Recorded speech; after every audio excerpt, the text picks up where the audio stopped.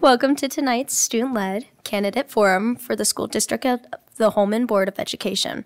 May we please stand for the Pledge of Allegiance.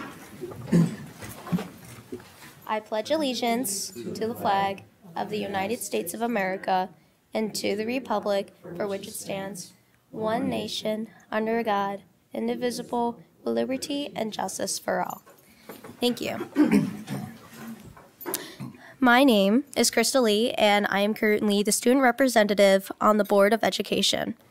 Joining me today as part of our student facilitation and moderation panel are Holmen High School student council members Quinn Moldenhauer, Kevin Zilke, and Julia McBride. I would also like to thank the candidates for their participation this evening. I would also like to thank those in attendance and those watching online for engaging in this important process of electing 2 candidates to serve 3-year terms on the Board of Education. Our format this evening will include a round of 3-minute introductions by the candidate, followed by a series of questions. Each question will be read by one student, one of our student moderators, and each candidate will have 1 minute to respond. The student timekeeper, Quinn, will provide a 15-second warning and notice when the time has expired. Candidates may yield their time but must stop when the time expires. 1 hour has been allotted for the questions and answer portion of the forum. Once this is complete, or if all the questions have been asked prior to the end of the hour, candidates will have an additional 1 minute to provide closing remarks and follow up to any questions previously asked. We will then conclude the event. We will now begin with the opening remarks portion of the forum. Prior to the start of this forum, the candidates drew numbers to determine the order we will follow this evening. We will rotate where the question starts in order of Jennifer Deek, Chris Lau, and Mike Durning. You may now begin your opening comments. Okay. Well, my name is Jennifer Deek, pronouns she, her, hers, and I'm the current school board president. I'd like to thank our student council for moderating the forum, as well as the district staff involved in the preparations for the forum. A little bit about myself. I grew up in Northeast Wisconsin on a dairy farm. There I developed a strong work ethic that has stuck with me my whole life. In high school, I not only worked on the farm, but found a way to successfully balance school, sports, piano, band, and a variety of other co-curriculars. In 1992, I came to La Crosse to attend college and graduated with my bachelor's in biology in 1996 and my master's in biology with an emphasis in geographic information systems in 1998. My master's thesis research was completed in conjunction with the United States Geological Survey, also known as the USGS. I have remained working with the USGS ever since in a variety of roles. I quickly worked my way up the chain at the USGS and became the chief of the Geospatial Sciences and Technologies branch, one of 4 science branches at the center in 2008 at the age of 34. I have been a part of the center's leadership team ever since, where I manage budgets, develop project plans, exercise a broad range of supervisory responsibilities, develop short and long-term strategies to meet partner needs, maintain close working relationships with partners, administrators, and professional personnel, stay abreast of new developments, adhere to countless mandates by the Bureau, Department, or Congress, as well as lead the diversity, equity, inclusion, and accessibility team for the entire center. Also, I have been on the Holmen School Board since April of 2021 and the president of the Holmen School Board since June 2022.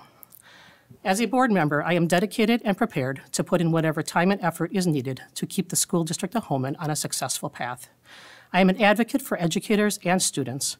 I am also dedicated to ensuring our school district remains a high-achieving district, and I will listen and work constructively with all stakeholders through proper channels.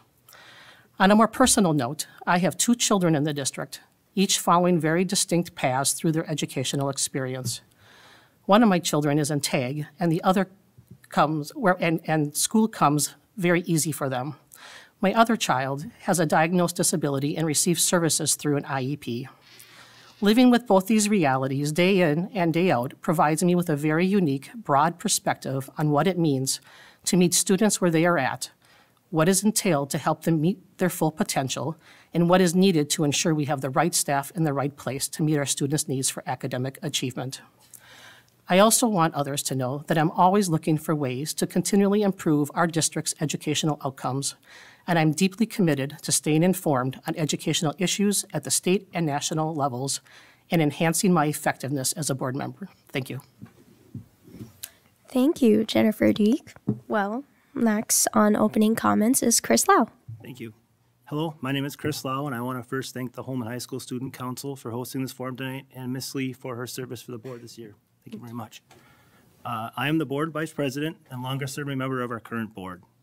I've served in a variety of board committees in my time on the board, including personnel and governance, facilities, and policy. I'm running again because I really believe in our district and in our community. I approach my role on the board with a multifaceted lens as a parent, an engaged community member, a working professional, and a public school advocate. As a parent, I bring a commitment to making the school district of Holmen the very best it can be. My family and I have lived in Holmen for nearly 16 years. I have 2 daughters that are currently in 5th and 7th grade and have been students in the district since 4K. I have a vested interest in making Holmen schools great, not only for my children, but for all the students who do or will receive their education in our district. I believe that a high-quality public education offers great opportunities for growth and development for children. As an engaged community member, try to give back to the community where my talents suit best. I've been a longtime volunteer with the North American Squirrel Association, a local nonprofit that helps the elderly and disabled enjoy the outdoors.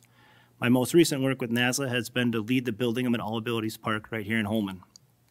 I've been a volunteer in the district since my oldest daughter first entered Viking Elementary, and I've tried to do what I can to help out, including serving as a volunteer advisor for the HMS Ski and Snowboard Club this winter. My professional life has been in quality management with a focus on continuous improvement, data analytics, and problem solving. My temperament and pragmatic approach allows me to be open-minded when addressing issues. In my current role, I work to solve problems for frontline staff using innovative solutions. I feel this overlaps perfectly with what we are trying to accomplish in the district and on the board. My educational background is in business and public administration, and I hold an MBA in healthcare leadership. Public education is something I care deeply about and believe that it is the foundation of our communities. I am proud of the diversity, equity, and inclusion work that the district is doing. This is a great continuation of the work that has been done and sets a path for the vital work that is still ahead. All children should be welcome and safe in Holmen schools, just as they are. It is our responsibility to actively build a culture of belonging so that everyone feels safe, valued, and respected. As a board member, I need to be out in front, leading the efforts to ensure that we provide positive environments that promotes physical safety and the social, emotional well-being of both students and staff. Thank you. Very well said, Chris Lau. Thank you. And next we have Mike Durnan. Thank you, Crystal, and thank you, Quinn and Julia and Kevin, for being here and representing the students of the Holmen School District. And thank you for everybody here who is participating either in person or online. The question I know many people have in Holmen is, who is Mike Durnan? And why is he running for school board? And probably more importantly, why is he running at this time? Well, to start, the answer to that question, let me start with my why, because I think that's the most important reason for anybody to be doing anything. My why is very simple. It is to live life creating a transformation of self and others to be better every day. How I have done that through the years has been multifaceted with a multitude of experiences. These experiences have included 35 years in higher education. I have served as an instructor, that instructor specifically of teaching people to be PE teachers. And I'm proud to say some of those former students are in our district. Kyle Burnt over at Prairie View Elementary and Jason Luloff here at the high school. I've served as a football coach through many of those years, not only teaching the game, but teaching life lessons. As a college administrator, I have had a multitude of roles that way, including in my last full-time position as the Dean of Students at the University of Dubuque, where I oversaw residence life, behavior intervention, student conduct, including Title IX issues, and was a member of the President's Council, so we had to deal with everything regarding budgets on a yearly basis. My experiences also include community engagement. has represented as my roles as a commissioner in the city of Dubuque as a member of the Equity and Human Rights Commission, the Dubuque Community Police Relations Commission, along with being a member of the Dubuque School Resource Officer Task Force. Currently, I also serve as president of the Chris Norton Foundation, and so you can go look that one up if you would like, all online. Furthermore, I continue to provide leadership, seminars, and presentations for young and aspiring leaders. Most recently, I held one for a number of Holmen High School students here a couple months ago. These experiences, my education, which is geared towards education with a Bachelor's of Science in Physical Education, a Master of Arts in Physical Education, Athletic Administration, and I now will graduate this spring with a Doctorate of Ministry. I believe they are why I am here, in conjunction to that goal of helping others, providing vision and guidance for a district, in a district that does include my grandchildren. Thank you very much and look forward to answering your questions. Candidates, thank you for your opening comments. We'll now move into the question and answer portion of the next event. Chris will answer the first question. Each of you will have 1 minute to answer the question. As Crystal mentioned, Quinn will inform you when you have 15 seconds left of your time, so you may conclude. Quinn will also let you know when your time has expired. Please stop at that time. If you do not have enough time to answer, or think of something you'd like to add or clarify after your time, you can address these during your 1 minute closing remarks. The first question is, what will your goals be as board member?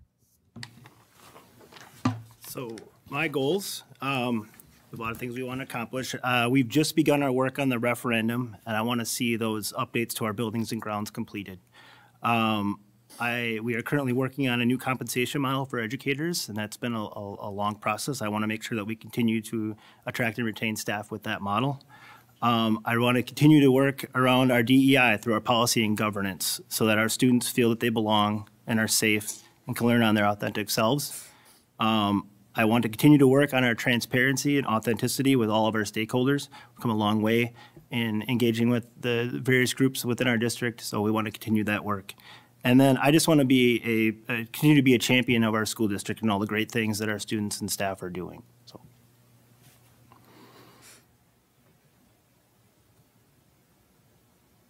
Mike Durnan, you would go next, please. Sure, thank you. I want to bring up what I would consider and call it as a caringly intrusive attitude and mindset to looking at the aspects of student learning, fiscal matters, the workforce, the community engagement, and the health and safety. Specifically, one of the key areas I see in reviewing the dashboard that looks and evaluates everything going on in the district is in regards to the work-life balance. Simon Sinek, who is a great leadership development person, states that that basically is attributed to harmony and feeling value. So if that is a red mark right now for this district, I believe that is something that needs to be addressed and addressed in a hurry because the people there are on the front lines and they're the ones taking care of the students. And so we need to look at that seriously. Thank you. You can continue, Jennifer. Yep. My priority goal would be to maintain the high levels of student achievement in our district, and that can't be done without recruiting and retaining our high-quality educators, as well as prioritizing our staff when it comes to compensation. It also can't be done without the board and the district working closely together to ensure our goals and priorities remained aligned well into the future. A second goal would be to foster a school environment of diversity, equity, and inclusion. I feel we need to cultivate a school environment where all students can thrive. We need to continue to work to provide each and every student, no matter who they are or what their abilities are, with a high-quality education. And we need to continue to have the right staff in the right place to meet the needs of each child and ensure that they feel a sense of belonging. Thank you. Thank you, candidates. Mike Durnan will answer the next question first. Question 2. What do you see as the current strengths of our school district that the board should work to maintain going forward? People. Pure and simple, the people. We have great students, which is very apparent to anybody who's looking at social media in terms of all the accomplishments that they have gotten, and they can't get there without the people who are working on the front lines. We have some passionate people who care about students, and that's why we need to make sure we do everything we can to continue assisting them with financial resources and making them feel valued so they can continue to provide great learning experiences for our students.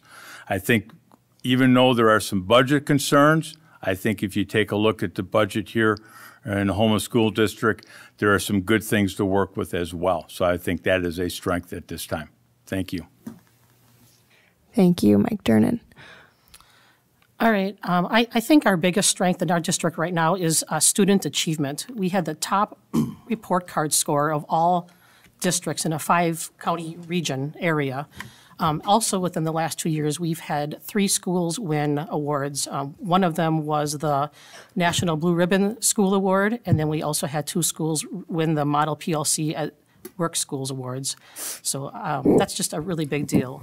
Another strength I see in this district is safety. I think that our district prioritizes safety of all of our staff and students here. We have very strong safety plans. We practice drills at least monthly. And when we need to debrief and look at things and make adjustments and changes, we do that. We've won the WASBO Safety, Security, and Wellness Award recently, and we've also implemented the new Stop It program, which has two-way communication and 24/7 access to someone to talk to when needed. Thank you. I think there's a bunch of things that are positives to the district. Jennifer kind of stole my thunder there with our DPI report card for the area being one of the highest ranked school district in our region. We have had multiple schools that have won state and national awards. Jennifer said the Viking and HMS with the PLC award, and then Prairie View with the Blue Ribbon School last year. I think our educational offerings are exceptional, be it our core curriculum, our AP courses, our trades and apprenticeship programs, our early college credits offerings, and our co-curricular offerings for not only sports and the arts, but for our children with disabilities. Our Adaptive Sports League is something that I really pride myself on being a Viking and having that available to our students. Our food service is known throughout the region and the state as something that is very exceptional for our district. So just many things out there that are really great about our district. Thank you, candidates. Jennifer, you will answer this next one first. The question is, what specific challenges and opportunities do you see in our school district, and how would you start to address them? Yeah, so I think our biggest challenge right now is that we continue to run a budget deficit over the last few years. The board and the district are continually working together on finding cost savings and ways to help in that area while still maintaining the highest level of student learning and services. And the board has also provided the district with guidance to go ahead and begin exploring a operational referendum in the event that that's needed in the future. Another challenge, I think, for the district is ensuring that students experience a sense of belonging. I've seen research data, survey data in the past about particular groups of students and individuals in our buildings, and they are concerning to me. And I would like to see more students feel comfortable reporting incidents of bullying. And also our DEI committee is working on a DEI long-range action plan right now, and I'm hoping that that can help us make improvements in this area in the future. I will piggyback a little bit on what Jennifer said. I believe funding is the biggest issue that we are. We do currently have a budget deficit, and with uncertainty at the state level for funding, our budget is a big issue for us. We do need to work with the administration and the staff to come up with some different solutions on how we want to go about spending money. But with that being said, we still do need to attract and retain teachers, and that is one of the largest expenses we have in our district, as it should be. We want the best for our kids, and we want to compensate our teachers as well as we can. So we do need to work on making sure we do have the funding needed to support our teachers. And then the last thing I would say is, if I were given a top three, would be just the student and staff social and emotional well-being, mental health, and just being able to have the support that they need to make sure that they are able to learn and teach. If they're having a hard time with their mental health, they can't do either of those things. Well, I'm going to actually go along with all, both my counterparts here. I think the fiscal responsibility is important. We need to be able to enhance learning experiences of students and attract and retain, our qualified educators. And finances are going to have a big part of that. I think the issue of the staff is something that we're going to need to address. It's a red flag on the dashboard. And I think the board and the districts needs to continue being astute to the parameters and ramifications of various legislation, such as Act 20, in terms of how that is going to be handled in the upcoming years to come. And then, issues regarding Title IX. And there's changes that are in store for that. Haven't been on the front lines of that one. Bullying, school safety, equity for students. These are all important issues that need to be addressed continually by the board. Thank you. Thank you, candidates. Chris will answer the next question first. Please explain how you see the role of the school board versus the role of the district administration. The school board is we're here to do policy and high-level decision-making. The board establishes the rules and the policies for the governance of the district, and we work collaboratively with the administrator and the administrative staff on how they want to run the day-to-day operations of the district. We set the vision and the goals of the district, measure the success of the district against those goals. You can see we have our dashboard right behind everybody back there. It's our job to adopt a fiscally responsible budget for the district and pay attention to the expenditures and regularly monitor the fiscal health of the district. But I'm also supposed to be an advocate for the district as well, but we can't just be constantly being positive. We have to be somewhat critical when we are making decisions. So. Thank you. Mike? Sure. I think, number one, the board is to provide strategic planning in conjunction with the individuals in the district office who I would trust are working with the administrators and the staff throughout the school district.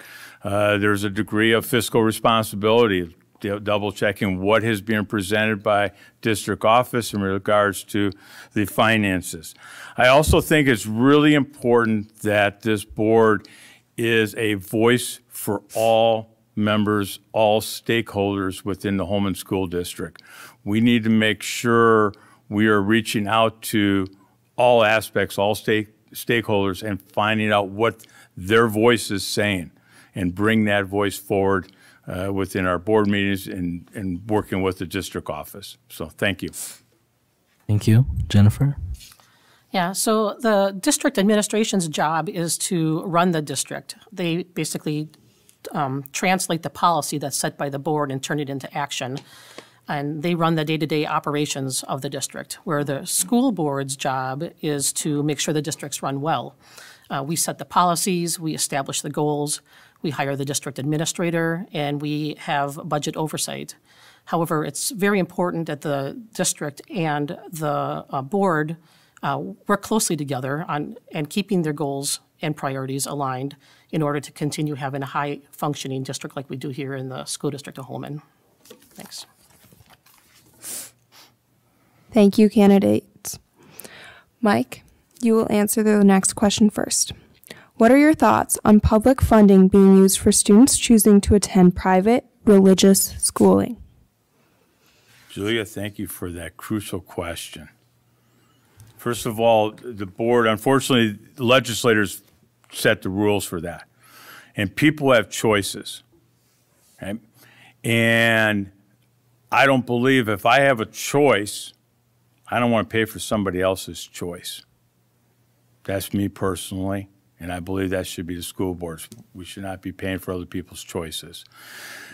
The best thing we can do to counteract that whole arena is make this place the optimal learning situation so that no one thinks about going somewhere else besides Holmen. The people of Holmen should be looking at the Holmen School District saying, we have the best. I have no reason to send my son or daughter, whoever, to another school. And I think if we focus our time and attention and our efforts in that, that becomes a null point. Thank you. Thank you. Jennifer? Yeah, I guess first of all, I believe in the separation of church and state. And while school choice in general can have some benefits, I do not support taking public funding meant for our public schools and providing it to religious institutions. To me, it raises a lot of concerns about equity and fairness. So for example, public schools are open to all, and private schools favor some students and turn others away. Also, public schools are subject to a range of accountability measures, such as standardized testing and curriculum standards, where private schools have less accountability in terms of how they're using that funding. So basically, for me, by sending public school funding to private schools, it's draining our resources and students away from the public schools and weakening the public education infrastructure overall. So, thank you. Thank you. Chris?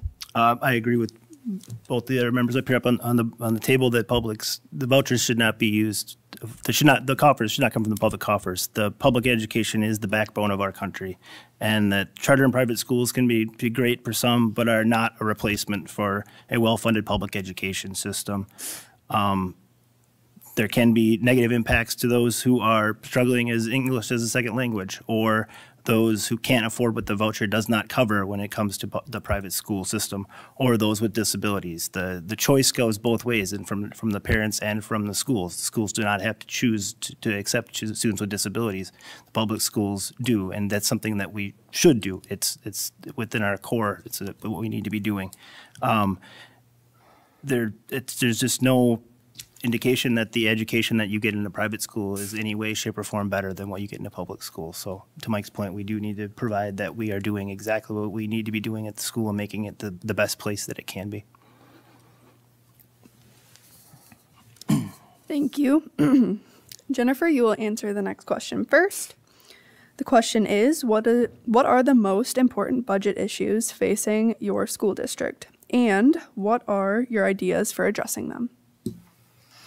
Okay, well, the most important budget issue in our school district right now is that we continue to operate with a budget deficit. And this is there for a variety of reasons. There's record inflation.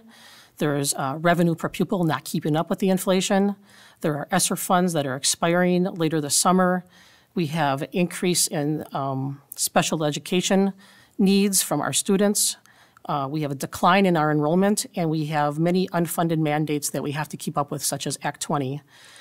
And the way that we could go about addressing that, or we are going about addressing that, is that the board and the district are working together to find those budget reductions right now. But we are keeping in mind that that the board has set a fund balance goal of at least 26.3% of total expenditures. And we do realize that if nothing changes, it is likely that we will go below that goal into the future, and we may be going to an operational referendum. So, thanks. I would piggyback on a lot of what Jennifer said. Our state funding is not where it needs to be. We are currently operating in a deficit and are projected to be going into the foreseeable future. What we can do, I think, to alleviate some of that pressure is to sticking to our plan and our strategic direction. Like Jennifer said, we do have a goal as a board to keep our fund balance at a healthy ratio. We want to have everybody at the table when we're making decisions. So a community-based approach to how we want to solve problems. So having teachers and staff, community members, parents, students at the table when we're making these big decisions is key for us. I feel that we cannot compromise on our core academics. Those are the reason why people send their kids to our schools is for those academics. So we need to look at alternate solutions. And I think that's one of the characteristics I bring. That's what I do in my everyday job is look at those complex problems and try to solve them. So I'm happy to keep on doing that. I don't disagree with any of that. The fiscal aspect and working at potential deficits for a long time is not good. And I've been there. I've been in those cabinet meetings. I have sat in those rooms, and we're looking at all the numbers. And I still, to this day, will never forget the president I was working for down there. He basically went to the cabinet and said, here's what I want you to do. We have to make some changes. I want you to go to your staffs, go to the people, and get their ideas and bring all their ideas back to the main table so that everyone was going to get involved with making those changes that need to happen. And I think that needs to be paramount for this district, is to include, and Chris kind of mentioned already, including all voices, all stakeholders, to make sure we are solving this issue together. Thank you. Thank you, candidates. Chris will answer the next question first. The district recently released a statement regarding DEI. How do you feel about the statement, and would this work be a priority for you if elected? I mentioned this in my opening. Yes, I fully support the equity statement. As a public school, we have a responsibility to affirm the whole student and prepare them for the life once they leave the district. We recognize as a district that there are barriers that exist within the educational system, and those unfortunately do exist here in Holmen. And that does require us to be open in addressing these issues and the barriers, and be committed to making a change. We do need to be more cognizant of our marginalized students, such as those of color, LGBTQ plus community, those with disabilities, and those who are socioeconomically disadvantaged. Thanks. Thank you. Mike? Sure. Well, having spent time on Equity and Human Rights Commission, this is an important issue for me. And I want to just rephrase it a little bit. I think it was a great step for the district to have the statement. Let me talk about diversity, equity, inclusion, and belonging, because I think the B needs to be there. Diversity is simply numbers. Where are we? Equity is meeting people where we're at. Inclusion means we're bringing everybody to the table. Belonging means we're listening to all the voices at the table. And we need to listen to all the voices.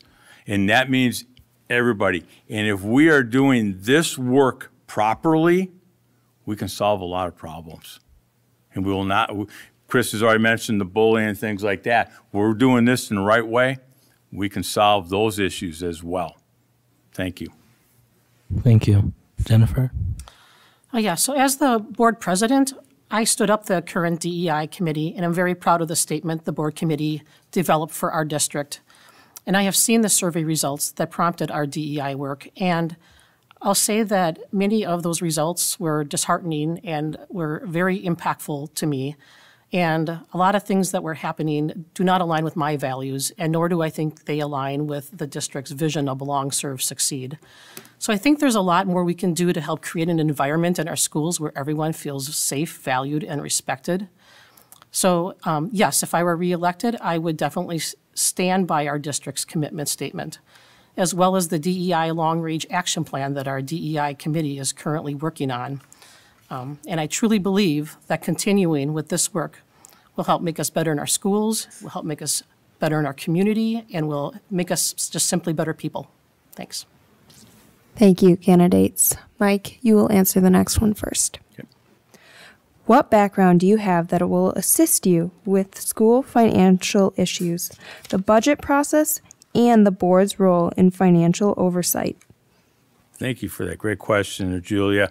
I think first and foremost, my time being in higher ed at the cabinet level, where we were dealing with budgets on a daily basis, and having gone through a lot of ups and downs throughout those years, I've been in, and I feel for the district office right now because I've been in their shoes and had to deal with those and working with people in terms of not replacing certain individuals, or, hey, we have to make certain cuts. And that's why it's so important to get everybody's opinion, get everybody's ideas and thoughts, so you can have the best ideas for the entire district, all right, put together by everybody. And so those things, you know, I mean, I actually spent time in private business as well, private business where I spent 6 years and average sales that I was responsible for $12 million a month. So I've seen some numbers before. So thank you. Jennifer? Yeah, I guess with my professional experience, I work with multi-million-dollar budgets on a daily basis to support my staff, salaries, benefits, and operations of my branch and our center. And I typically balance anywhere from 40 to 50 accounting units on any given year. I also regularly help my staff and our partners with developing budgets for things like proposals, cooperative agreements, interagency agreements, contracts, grants, you name it. I also work with funds both in and out from the state, federal, and other NGO sources. I also have a decent understanding of public school funding from my school board experience, and I understand that the state is the largest funder of our schools, and those funds consist of state general aid, state categorical aid, and state per pupil aid, and that property taxes is our second largest source of funds. And when you take the state general aid and combine it with the property taxes, the two largest pots of money, that makes up our revenue limit. Thanks. Thank you. Chris? I guess my experience would come from my work sitting at this table. I've been a board member for 4 years, and we've gone through budget cycles at least 4 times, and then we review them quarterly with the administration team. We're looking at proposed expenditures at a meeting level every couple of weeks. But from my personal experience, I've served as a treasurer for 2 organizations, one with a fairly large budget, one with a relatively small budget, but treasury is still the same.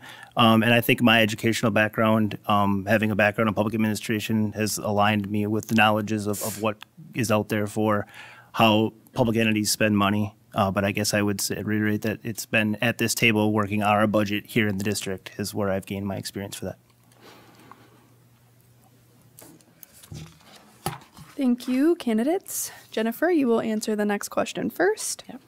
The question is, how would you handle receiving a call or email from a school parent or staff member who has had a specific complaint and who seems to be expecting an immediate response?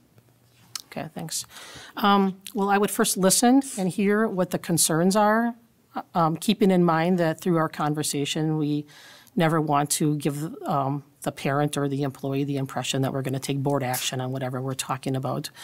I would also provide them with guidance on how to get their concerns addressed through proper channels and refer them to the appropriate person in the school district. And if that still doesn't seem satisfactory, I would then refer them to Policy 9130, which is our public request suggestions and complaints form. And they can work through the tiered process of that and possibly come to a board meeting and speak to the entire board. So I know that most complaints that board members get are administrative in nature, and they're not policy issues. So we need to make sure that these things are being addressed through our district who does the day-to-day operations and not by an individual board member. So if a complaint arises to that level, I would inform the district administrator who can have a chance to respond. So, thanks. I would almost second that response. It's what we do. We are trying to solve the problem at the most local level. So if they were to come to me with a issue that's specific to their school, I would have them talk directly to their principal. And if they can't be resolved at that level, we have the administration team at the district level. There's several layers to come to before it becomes something that needs to be coming before the board. But we do have policies in place to address those issues. But I've always found that solving the problem comes best when dealing directly with the individuals that can solve the problem. A lot of the things that there's, I guess, some confusion in the district that a lot of these problems can come to the board to be solved, and it's just not the case, like Jennifer said, and like we've said before, that so much of the day-to-day operations is in the hands of the administrators, both in the district level and at the school level. So many of the issues that come to the board or would come into that kind of a complaint or question should be handled someplace other than at the school board. Excellent question, and I'm going to kind of go along with this, but I'm going to just speak to how I would do this and why I think this is important. Number one, whoever is bringing that complaint forward, we need to provide unconditional positive regard for that individual. They are an important human being. They need to be heard. And the best way I have found from my experience, having been in that world and having done this many times, is I love, number one, I want to know their email address so that I can actually send them a follow-up and say, this is what I heard you saying.